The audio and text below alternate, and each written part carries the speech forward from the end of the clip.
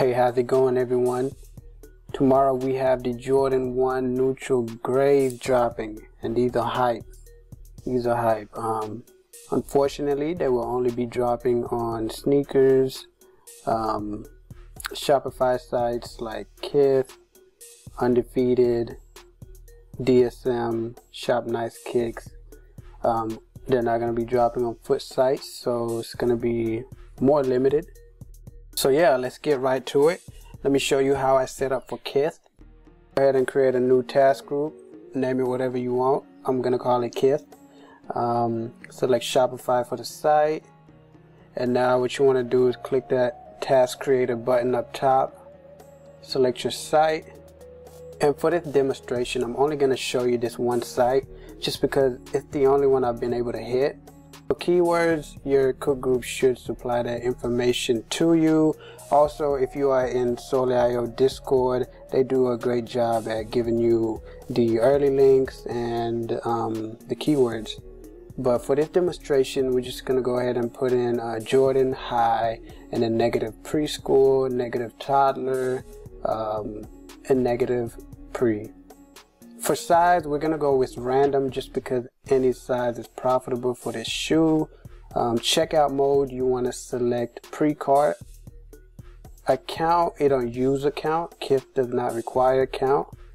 Question, same thing, none. Proxy list, I create 2 tasks using my localhost. And then select your billing profile. And now we're gonna create the timer for it.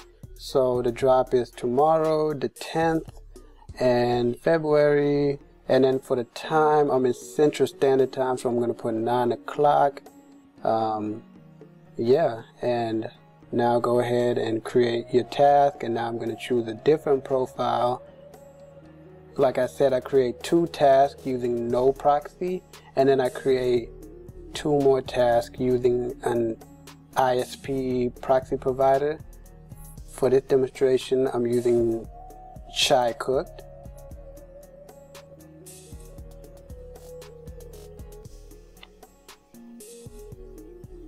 Yep, and once we're done, there we go. We have our 4 tasks. And you might ask, why only 4 tasks? Why not create 6 or 10? Well, it's because with Shopify, speed is important, and you don't want to flood yourself with captures and the chance of ruining your capture score. And it really makes no difference because at the end, you're probably only going to check out on your very first task that you solve the captures on. And I almost forgot, I like to make 2 of my tasks using keywords and then 2 of my tasks using the early links that your cook group should provide.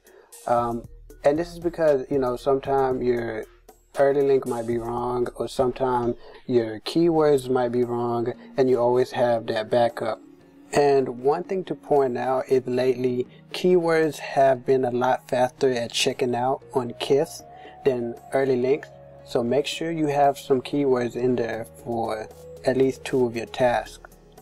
And I'm not sure if a lot of people know, but you can hit F3 on AIO to bring up your delays window, and this allows you to control the delays for whatever group you want. So we're going to choose Kith, and what I do is 5 minutes before the drop, I will set my delays to 15,000 and start my task.